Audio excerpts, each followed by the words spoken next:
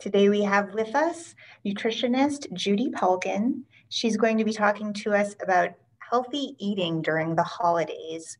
The goal for this class is to learn eating strategies to get from Halloween to New Year's Eve and enjoy all those holidays in between, feeling great and eating well. Of course, Judy is a registered dietitian and she provides us information and guidance to make effective and healthful dietary changes. This program is in part sponsored by the National Library of Medicine, National Institute of Health. Thanks so much for being here today, Judy. Thank you so much, Devin. And hi, everyone. Thank you for being here. I'm going to start by sharing the screen just so I can show you my slides. So can you see that okay? Yes. Great. Okay. So welcome to Healthy Holiday Eating. As before, if you've been to my recent classes, because you're registered, you'll get an email with images of the slides. So if there's anything that strikes you as being helpful, you will have that information. So I think we all probably have great memories of wonderful holiday food, and we probably all love holiday eating. So what I want to discuss is how we can get through the holiday season, nourishing ourselves and enjoying the food, but not damaging our health in the process. This topic is not meant to be about deprivation. It's about how we can find a balance where we appreciate and enjoy our great holiday food, but we don't make ourselves unhealthy in the process.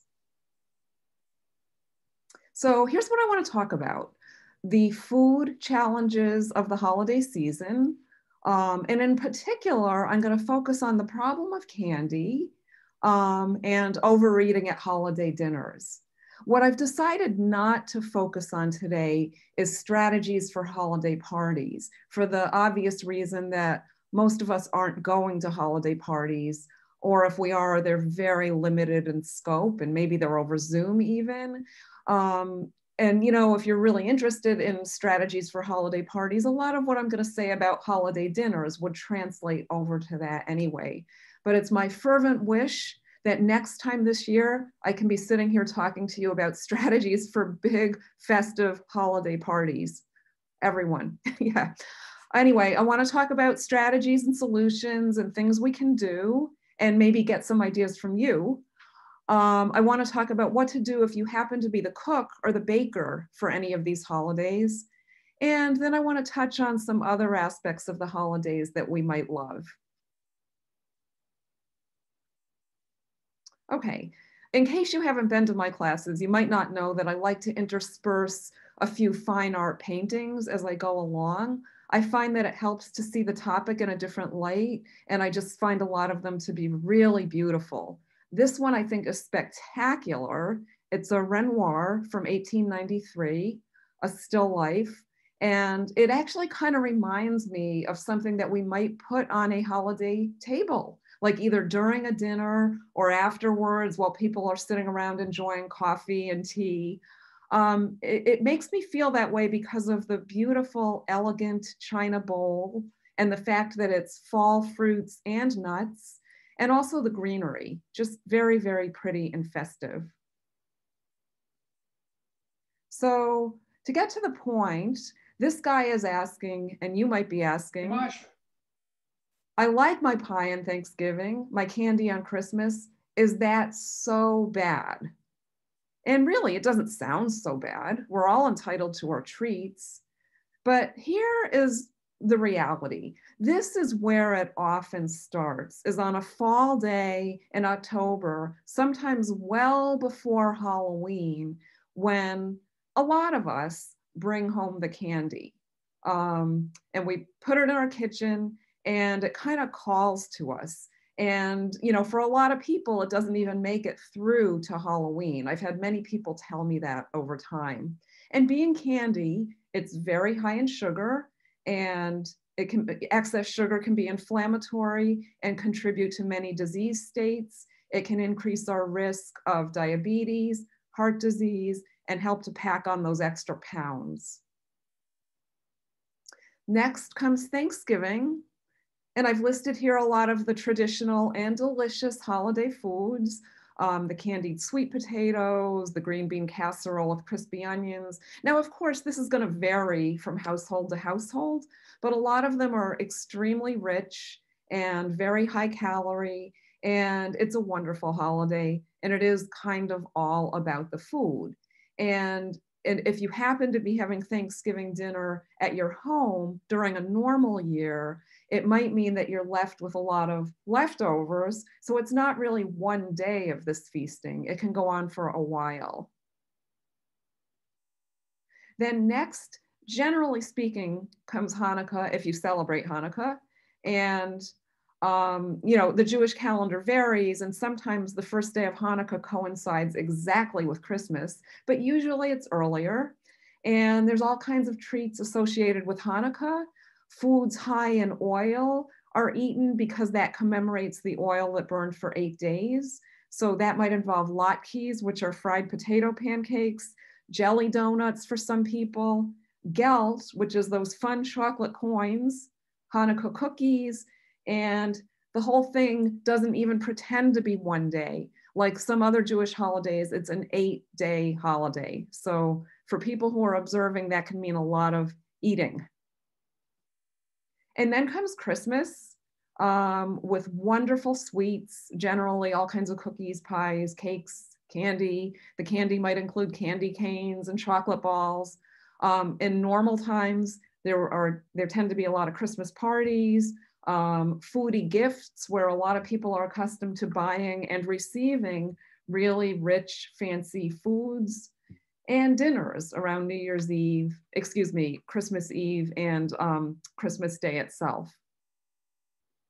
And then finally, New Year's Eve, which many people celebrate, not everyone, but this can involve items like chips, dips, some other very fancy hors d'oeuvres, alcohol, mixers that tend to be very high in sugar, and often eggnog. So any of these holidays can involve parties, any of them can involve rich food and leftovers. So that's the problem, is that it isn't so much a series of concrete days of feasting as it is a season of feasting and overeating for many people that starts in October, often early October, and lasts until January. And it does take a toll. Some recent figures on US holiday weight gain, and this is from an article that was just published this year in March in the New England Journal of Medicine. They looked at almost 200 adults, and they found that the net fall and winter weight gain was 0.48 kilograms, which is about a pound. And they first started out by saying that this is good news because there's a common misconception out there that most people gain 5 pounds during the holidays, and they didn't find that to be true.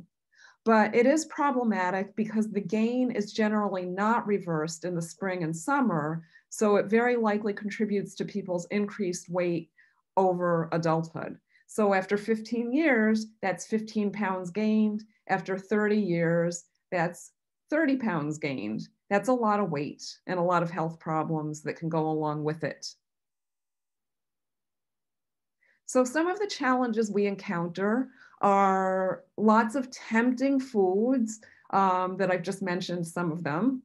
The perception that everyone else seems to be indulging. And when we see that, even whether it's true or not, we tend to give ourselves permission to overindulge if we see that everybody else is doing it.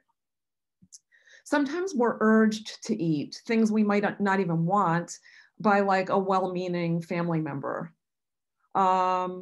Then there's the usual holiday stress, things like, the stress of having to find just the right gift for everybody and get just the right photo to make just the right holiday card to send out to dozens of people. And the pressure to cook amazing food and the having to deal with people that we would rather not deal with, some of them. So there's all that stress. And then this year, of course, we've got the added stress of the pandemic, which, there's the stress of, can I travel to see people I want to be with? Is it okay that somebody's flying in to see me? or maybe just knowing that we're not going to do that and just feeling really sad that our holiday is kind of curtailed. And I also want to mention that there can be the sadness for some people that they generally just don't have that. Not everybody has that life where they've got tons of people that they have holiday dinners with, even if there isn't a pandemic. So it's important to acknowledge that everybody's circumstances are different. But we do encounter lots of challenges. So now I want to talk about some particular eating strategies during the holidays and how we can still eat and be happy. So I want to start with the candy. I have come to realize, I've probably always known this, that the candy can be really problematic. And we don't tend to talk about that a lot. You know, usually I'm talking about sugar sweetened beverages, but the candy can be a problem for many people. And it does, you know, in excess, all that sugar has negative health effects. So the thing about sitting and munching on candy is that we always seem to want more. There are some people that really do okay with just having a little nibble, but it seems like most people, once they start, want to just keep eating it. And that's because sugar releases feel-good chemicals in the brain. They're called endogenous opioids and things like dopamine, and they kind of hit the reward center and they make us feel good and they make us want more. And it's a vicious cycle and we keep eating more. So I want to back up for a second and say how did this get started? Why do we have all this candy on Halloween? And we also have a lot of candy on other holidays as well, but it seems to start on Halloween. I'm guessing that some of you might have gone through August and September without giving too much thought to candy, but then October comes and we see that Halloween candy and we feel like we have to have it. And believe me, I've been there. So Halloween is not inherently a holiday about candy. What happened was, so Halloween actually is an ancient holiday. It's an ancient Celtic festival or ritual where people, you know, ages ago would gather around bonfires and put on costumes trying to ward off ghosts. And over centuries, that morphed into our modern day Halloween. It had nothing to do with candy. So in 1916, Christmas and Easter were the major holidays for sweets. They manufactured a holiday. The candy executives were looking for a way to boost fall sales of candy. So they invented Sweetest Day. Actually, first it was called Candy Day, and then the name got changed to Sweetest Day, and it was to be celebrated on the second Saturday of every October. So it was purely a financial decision, a way to sell more candy. The holiday didn't take. I'm not sure of exactly when it faded away. I would love to talk to somebody really elderly who remembers this, and maybe I'll try to do that. But the candy held on. The candy part of it just shifted to Halloween. It was a convenient date. It was there in the calendar. And then all these rituals started to evolve with it. So by the late 30s, early 40s, people were wearing costumes, ringing doorbells, and trick-or-treating. By the late 40s and early 50s, you would get candy for treats, for sure, but you could equally likely have gotten coins, nuts, fruits, cookies, little cakes, and toys. And kids, especially boys, started pulling pranks in their neighborhoods. Then came parties with menus and decor that included pumpkins and apples, which really sounds nice, and popcorn balls and fudge, which really sounds delicious. And by the 1950s, candy started to dominate the holiday. And by the 1970s, candy was the only legitimate treat.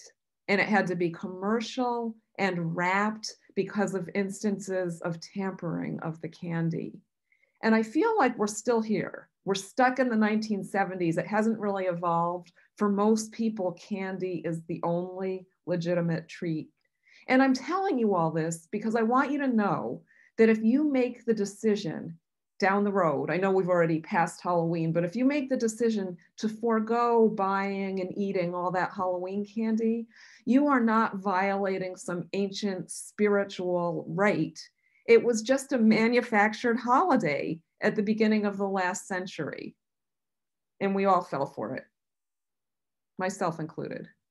Okay, so I want to show you a few popular Halloween candies.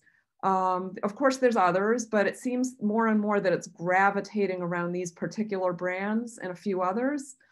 So what I've got listed here is the candy, and then in the middle, the serving size as defined by the manufacturer. So these are from the labels. The pieces have gotten smaller and smaller.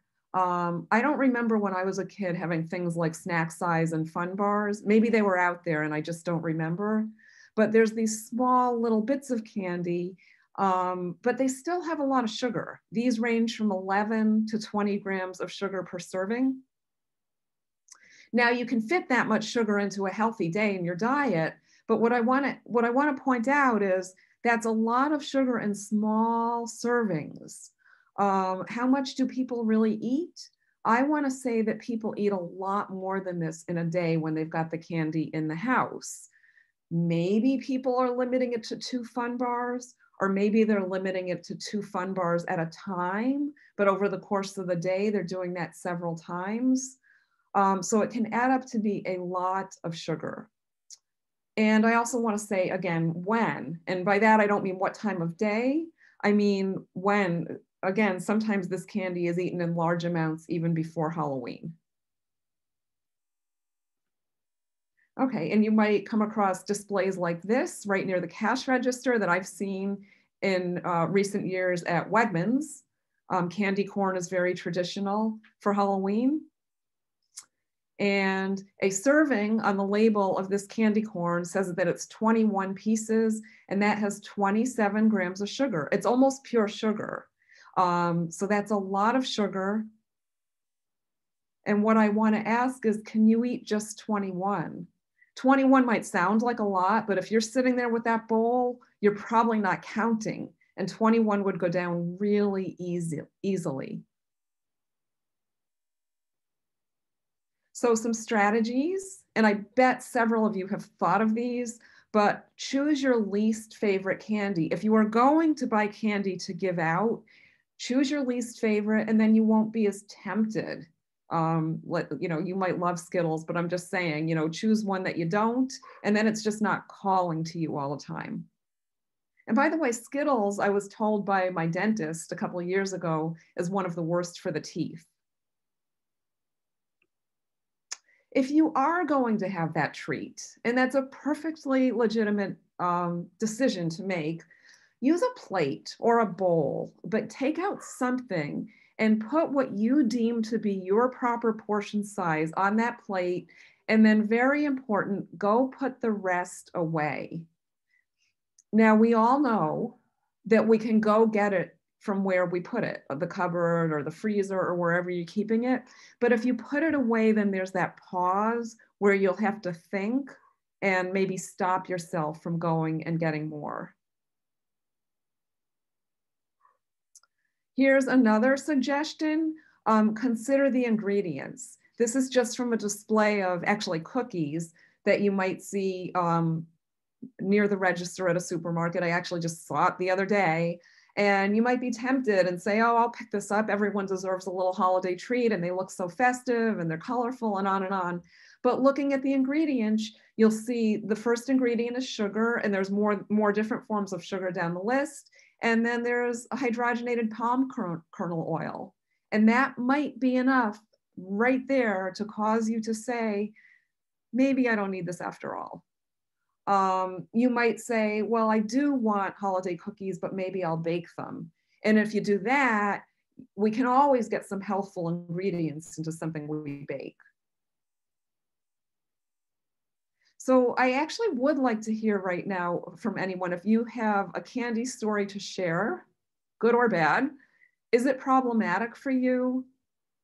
And have you managed somehow to decrease the amount you eat if it was problematic? And if anybody feels inclined to type that in the chat box, go right ahead. And Devin, you can tell me if there's any. Sure. While we're waiting for people to type, I can admit that some of my coworkers said they were buying themselves a bag of candy since no one could go trick-or-treating, even though we're all grown up, so we weren't going to go trick-or-treating anyway. But I did buy myself a bag of candy, and it didn't go well. A very honest answer from Devin. Thank you. Thank you. I'm sure you're not alone. Okay, well, if anybody has anything, feel free to type it in later, or we'll just go on here with a painting that I absolutely love. So this is by Clara Peters, who was an artist who painted in the 1600s, and she was fairly unique in that she was one of the very few women professional artists at that time period in Europe. It was hard for women to get the artistic training, and it was hard for them to get into the painters' guilds. There were these guilds that you had to get into to show your work, but she managed, and she painted a lot of really beautiful still lifes of food.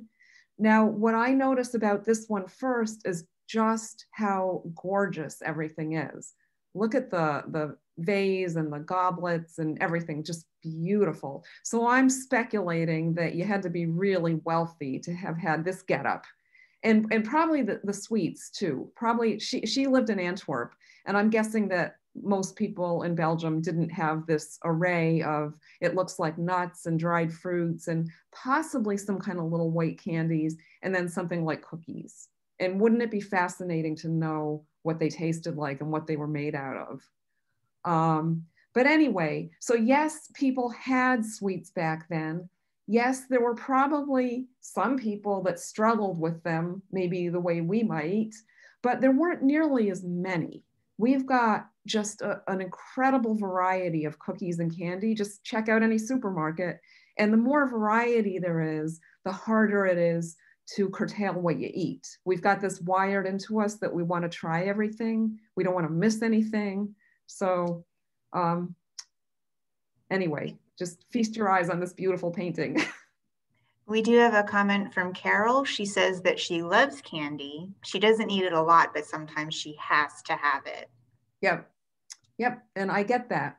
And that was Carol, right? Yep. Yep. Carol, I love candy too. And I feel the same way. And I try all the strategies, to not overeat it. And in general, it usually works. But yeah, it's very tempting. Sometimes just not having it in the house works the best. Okay, I am going to move on now to holiday dinners. This guy is telling us, I overeat at holiday dinners. His friend is telling us, I eat too many rolls and along with that bread, too much of things like mashed potatoes and stuffing. So this is a unique type of overeating, but it's actually very common. Very often when we overeat at a holiday dinner, it does end up being these foods that you probably don't need me to tell you are the starchy, high carbohydrate foods. Really common to overdo on those. So here are some strategies. It's a really good idea to have breakfast on the morning of the holiday.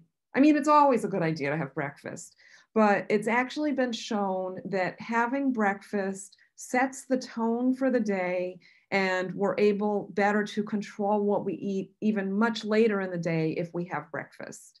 Now, what's not shown here is a good source of protein. It would be really good to have a good source of protein and a fruit or a vegetable with this, but you get the idea. Don't save it all up for the dinner.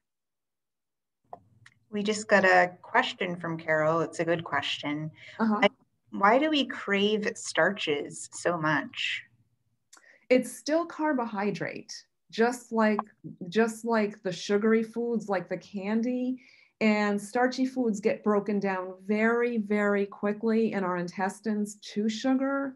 So it could be that we're getting some of the same feel-good response from them. And they give us quick energy. And a lot of them go down really easy. If they're highly processed starches, like for example, white bread, they just go down so easy. They're very tempting in that way. So here's a painting by Child Hassam. He was an American impressionist, and this is actually at the Worcester Art Museum. It's called The Breakfast Room, and I just like the sense of calm that this kind of conveys. I'm just envisioning this woman eating a really nice breakfast, including some of the fruit on her platter of fruit, and then going on to kind of be in control for the rest of the day.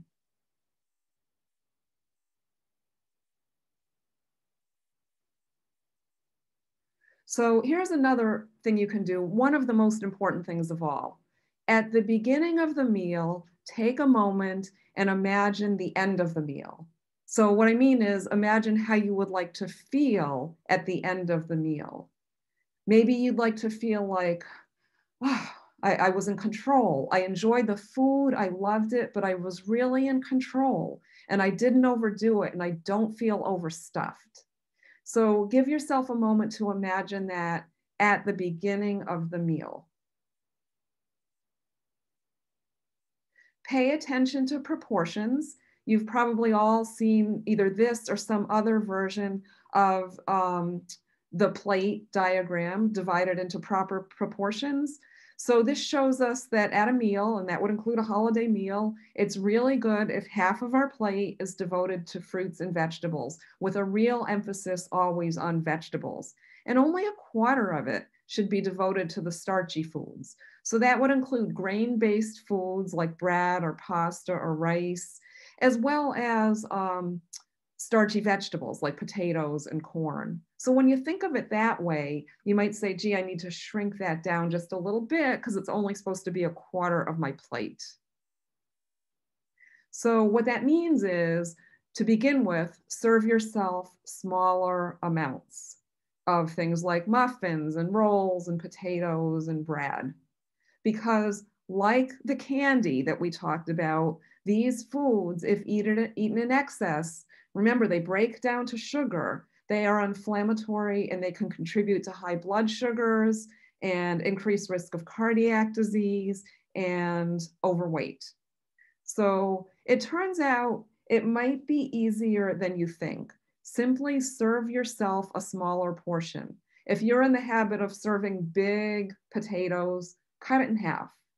If you're in the habit of having 2 or 3 slices of some delicious holiday bread, try just taking one.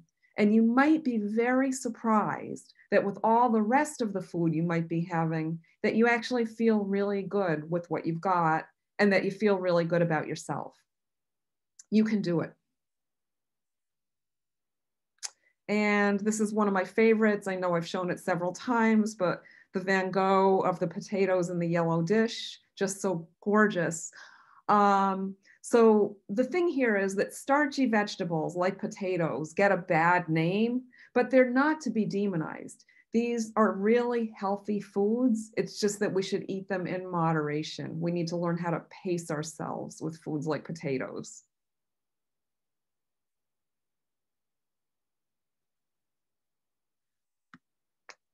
Okay, another strategy is use a small plate, even if it means that you have a different plate than everybody else at the holiday table. So we tend to fill whatever plate we have when we're filling up, when we're serving ourselves food. So if you have a big plate, you're going to fill it with more food than if you have a smaller plate. And if you're like most people, if you open your cupboards, you will find a variety of different plates and bowls you've accrued. Pick something that for you looks like the right size. I like to, in the older sets of china, and even some of them still today, there's something called a luncheon plate, or sometimes it's called a salad plate. It's not the little one, but it's like the next step up. That to me seems to be the perfect size for a holiday dinner. You can always tell yourself, look, you can always take more if you want it, but you will take less to begin with, and then you can make a point of pacing yourself. Remember that little things add up, and these are a lot of the little things that we tend to add to holiday food. So for example, butter, gravy, cranberry sauce, sour cream, and whipped cream. And most of these are very high in fat, And one of them is very high in sugar. And it's not at all to say don't use them. What it's to say is think of them as little garnishes that add, pops of flavor here and there, but not that you want to make most of your plate comprised of these foods. So a few years ago, when I started making my own cranberry sauce for holiday dinners, I discovered two things that you probably maybe all knew. But I discovered how easy it is, and I discovered how high in sugar it is. I really hadn't realized that it's mostly sugar. So that was eye-opening for me. And I still make it, but I'll just, use little bits, and I put a little spoon in the serving bowl rather than something like a ladle. You need to prioritize and decide what you really want when it happens, if it happens this year that you're attending a holiday dinner that has a lot of different foods. It's important to put some thought into it and not just be passive about having the food all come your way. So here's my Thanksgiving case study. This is Bob. Bob is 30 pounds overweight and he has high blood pressure. So he's like a lot of American men. Bob sits down to Thanksgiving dinner and everybody's talking about the chocolate pumpkin cheesecake that somebody else brings every year and everybody loves and how delicious it is and so on. Bob is secretly not a fan of this cheesecake. So they have their dinner and the desserts are brought out. Bob really wants the apple pie. That's what he's been thinking about all day. That's what he really wants. But our story has a sad ending. Here's what happened. Bob ate the chocolate pumpkin cheesecake. He caved. And why did he cave? He might have caved because somebody was encouraging him to eat it, and he felt like he'd be offending somebody if he didn't eat it. He might have just, he might have seen that everybody else was eating it and really seemed to love it, and he felt like he had to try it. There's a lot of reasons we cave when we really don't even want to eat something anyway. But then he ate the apple pie because that's what he really wanted, and that's what he should have had to begin with. And then he was annoyed with himself, so he ate several chocolates because that's what we sometimes do when we're annoyed with ourselves. So again, the lesson here is to think about it and prioritize and have what you really want.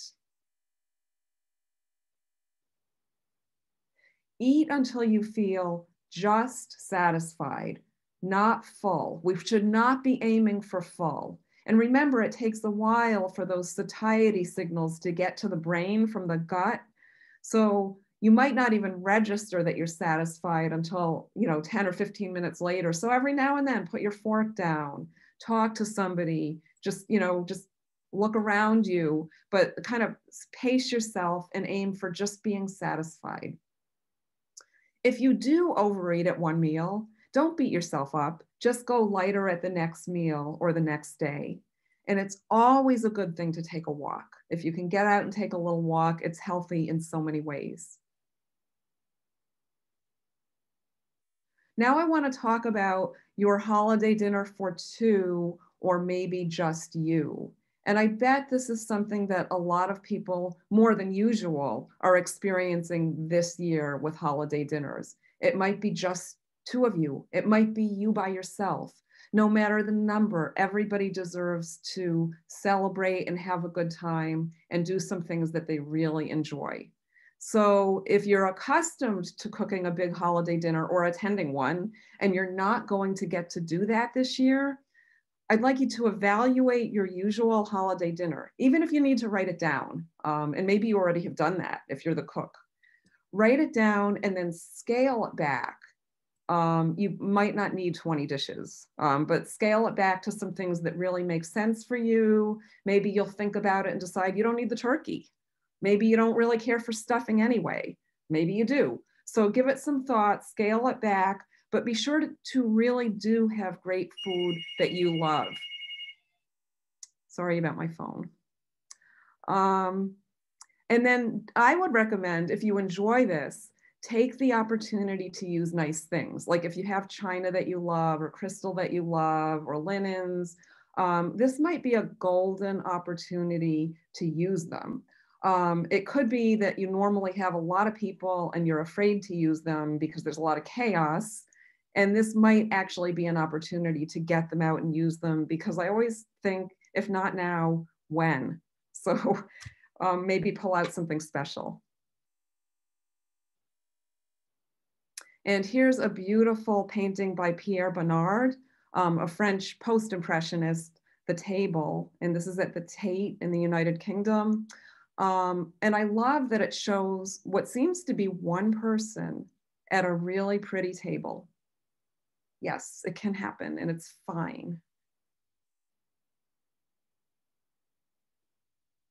Okay, now, what if you are the cook or the baker for all this?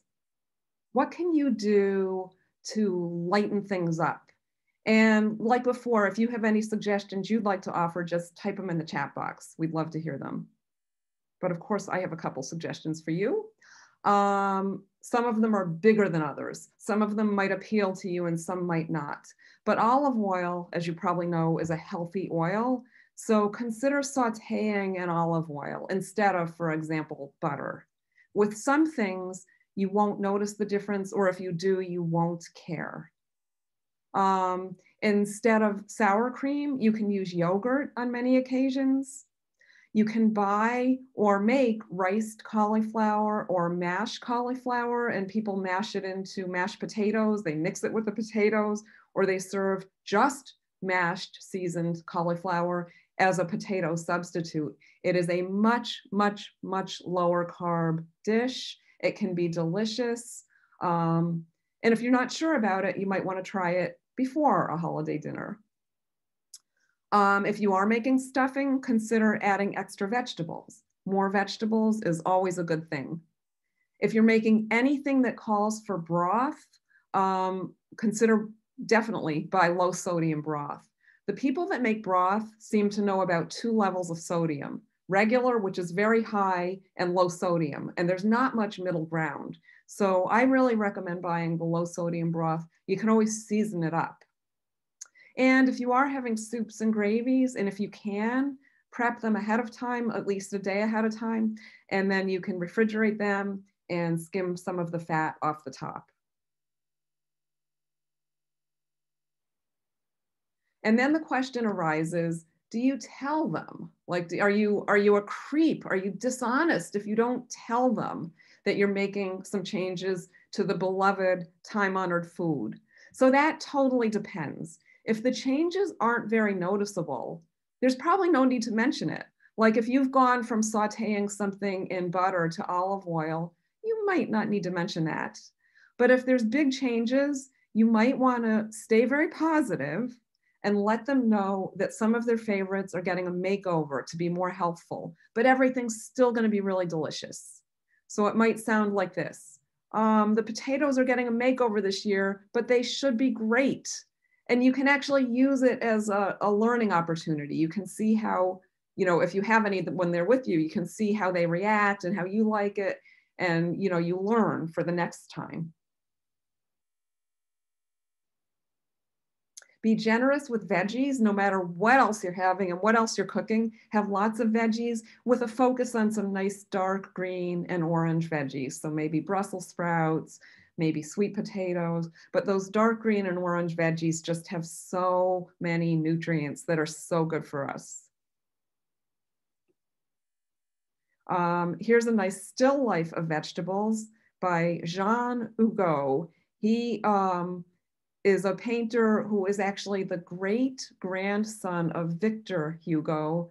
And Jean was a painter, illustrator, playwright, had a lot of talents. And look how pretty those vegetables are. There's just so many things we can do with them. So many dishes they enhance. What about whole grains during the holidays? We don't often see, I think, a lot of holiday dishes with a lot of whole grains, but that could totally change.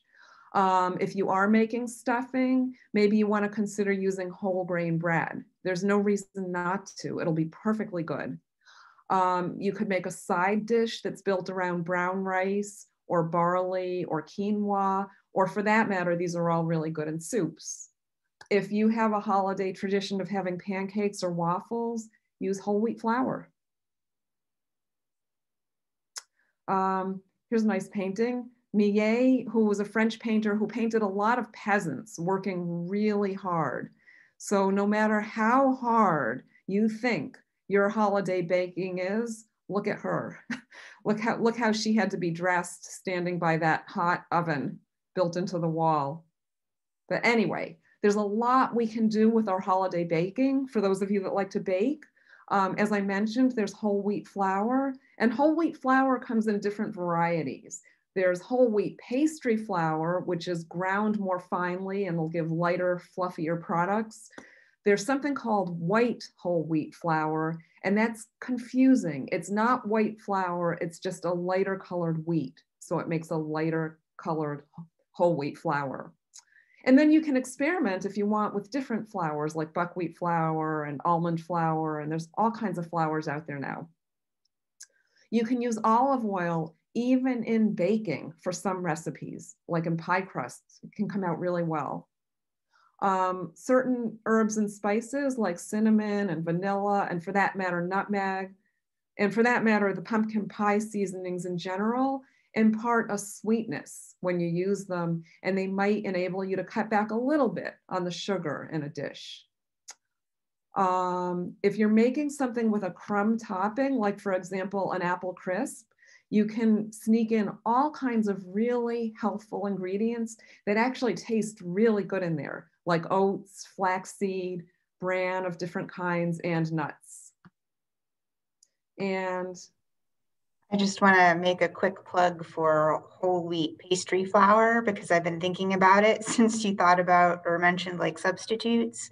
So I am a baker and I make pies and cakes and all kinds of things. And the whole wheat pastry flour is so fine, no one questions it. You know, they don't think, oh, this is wheat flour, it's grainy, nothing like that. So if anyone is on here who's a baker, definitely use whole wheat pastry flour if you want to switch it up. I so agree. Do you buy Bob's Red Mill? I sure do. Yeah, that's what mostly seems to be available. And I would also add, keep it in the refrigerator unless you're going to use it really quickly, because whole wheat products, whole grain products go bad faster because they have those naturally occurring oils. So that's actually a good thing. But yeah, when you get used to baking with whole wheat flour, you don't even notice it after a while. So in fact, if anything, you like it better.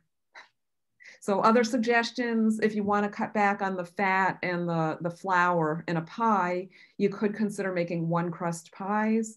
And there are certain cake and pastry type recipes that maybe you can just top with fresh fruit.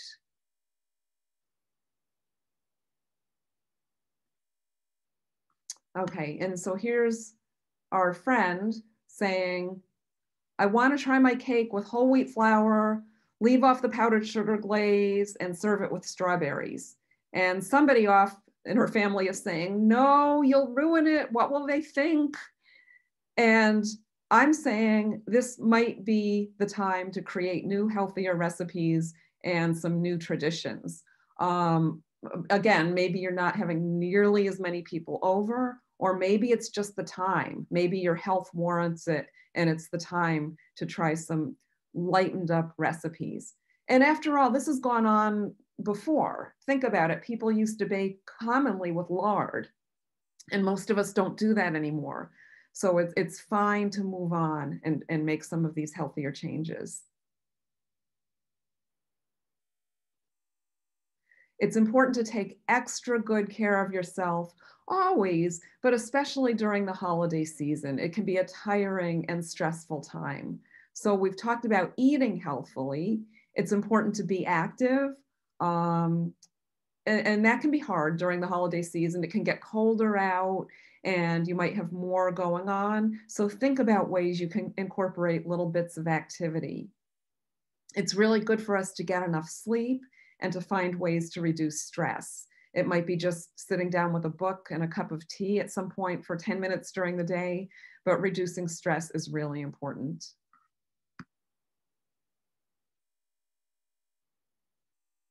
So I want to now talk about what else we love about the holidays. If we only focus on the food, it puts a lot of burden on the food to provide all the fun and all the recreation. And there's so many other wonderful things about the holidays, decorating and, you know, the actual meaning of the holiday itself. There's meaning to all these holidays. So some other aspects of the holidays that you might love. You might love decorating your home or your front porch. It might be as simple as finding the perfect pumpkin, the perfect Christmas tree, or Hanukkah candles that really speak to you, that you love. It might be that you volunteer somehow, somewhere every year at the holidays. This year, that might be driving food to people that need food, for example. Some families do have a really fun, active tradition of giving gifts at the holidays. You might love holiday music, and maybe you'd like to create a playlist of holiday music that you love. And some families have a game night every year when they get together at the holidays. And that is something that you might have discovered already is really quite easy to do over Zoom. There's several game platforms that can be done nicely remotely. So some of our traditions can be really alive and well during the pandemic. Again, you might want to use your beautiful things. So this is Paul Revere. It's called the Pain Service. And it's also at the Worcester Art Museum. He made this for some Dr. Payne and his bride. And while our beautiful things might not be this elaborate, we probably all have something special that we might want to use during the holidays. And you can also make your own beautiful centerpiece with gorgeous fruit. It's really easy to do. Just wash the fruit and put it in your prettiest bowl. And this is also at the Worcester Art Museum. So to sum up, going back to October, it's better to resolve to eat sensibly in October than to have to resolve to make really big changes in your diet and your life on January 1st. So with that, I thank you very much for being here. And I'd like to know if anyone has any questions or comments. Feel free to type any questions in the chat box. Please take note that I also put a couple links in there. One is for a survey. It would be great if you could click that and fill it out. Let us know what you thought of today's program. There's another link there to a blog post with more nutritional resources if you're interested. Thanks, Devin. And I also want to mention, I don't think the December classes are on the website yet, although I could be wrong about that. Not yet. There are 2 coming up in December, and I'm sure they'll make it onto the website soon. Yeah. Yeah, I'm hoping next week that we'll get everything updated on the calendar. But if you want to plug your December courses, go ahead. Sure. Sure. On December 12th, which again is a Saturday, we're going to talk about eating like the French, which is another lighthearted class. But the French, especially French women, do have some secrets to teach us about eating healthfully and joyfully, and anything that they can teach us can also apply to men too. And on Thursday, December 17th, will be the first of a 3-part series on diabetes. So we'll be talking in each of those classes, touching on healthy diet, physical activity, and a little bit about sleep as well, because that's also, good sleep is also important for preventing and treating diabetes. We have a few comments. Elaine says, thank you, Judy. This was great. And Carol says, thank you. Good practices to try as we head into the holiday season. Thank you. Thank you, everyone. And I do know that we're already we've passed already Halloween, but you know, a lot of these holidays are still ahead of us. And I wish everybody very, very happy holidays.